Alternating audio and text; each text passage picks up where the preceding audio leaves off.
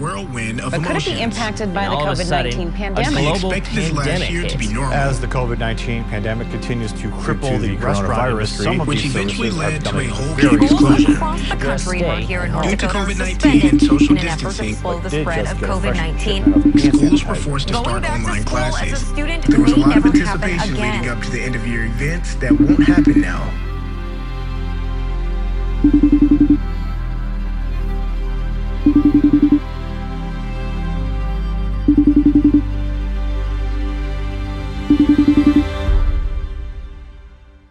John F. Kennedy once said that when written in Chinese, the word crisis is composed of two characters. One represents danger, and the other represents opportunity. According to our dictionary, a crisis is a time of intense difficulty, trouble, or danger. I don't know what's stranger, the fact that almost every aspect of our lives has gone virtual, or that our homes have become containers. It seems like everything that's normal is disappearing rapidly. I mean, how did we go from stressing over school or work deadlines to now dismal news headlines?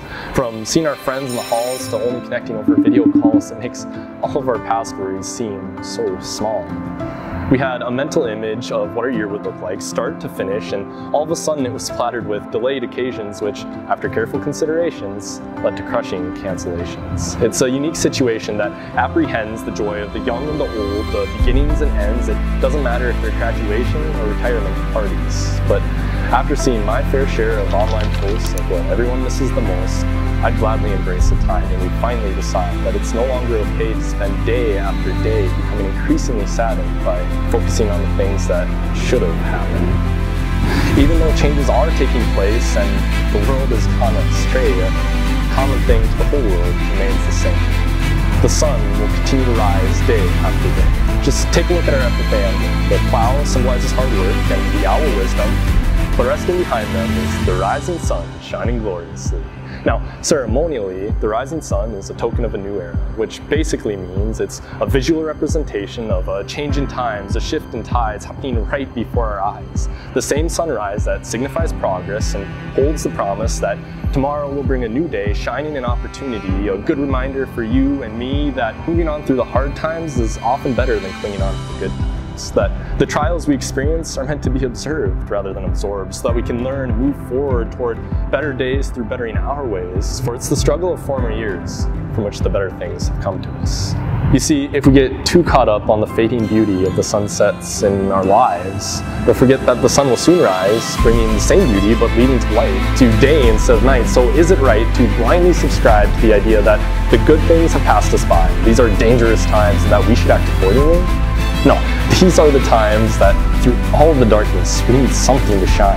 These are the times when we must make up our own. These are the times we remember that with crisis comes opportunity. Because if we put that mentality aside, we'll struggle with the new dual meaning to dying inside. Another definition for the word crisis is a time when a difficult or important decision must be made on whether we'll seek opportunity or cling on to what's fading away.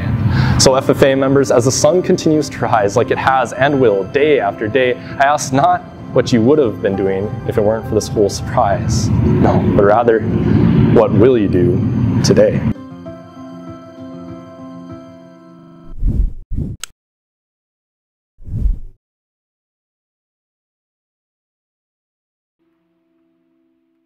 the tone, please record your message. When you have finished recording, you may hang up or press 1 for more options. Hi Mom and Dad, I just wanted to call and say thank you. I mean, Dad, you were the one who got me started in FFA. You instilled a passion from when I was young, and Mom, you were there every step of the way to guide me. You know that saying, give them an inch and they'll take it a mile? Well, I like to think that in raising me, you guys gave me a lot more than that. You started me off with a mile, and if you multiply that out, I should be able to go at least, well, you can do the math.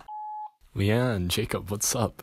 I just wanted to say I've always thought it was pretty cool to be able to share a dedication to FFA with both of my siblings. Being the middle child, I was never in anything alone. Throughout my years, I always had one of you at my side, and I was able to learn from you, each in different ways.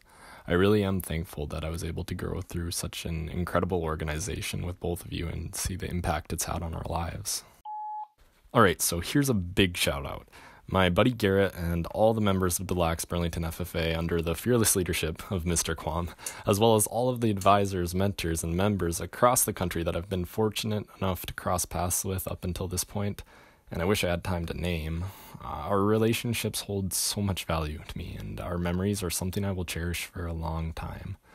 I'll break it down into the simple, honest truth and say that in being involved in an organization that is such a big part of my life, you all have literally made me who I am today. This last call is for the ones who make the wheels of NDFFA spin around. Whether it was the foundation or the association, it's so promising to see the passion in all of you who work behind the scenes, and a pleasure to work alongside you this year. Oh, and my team, of course.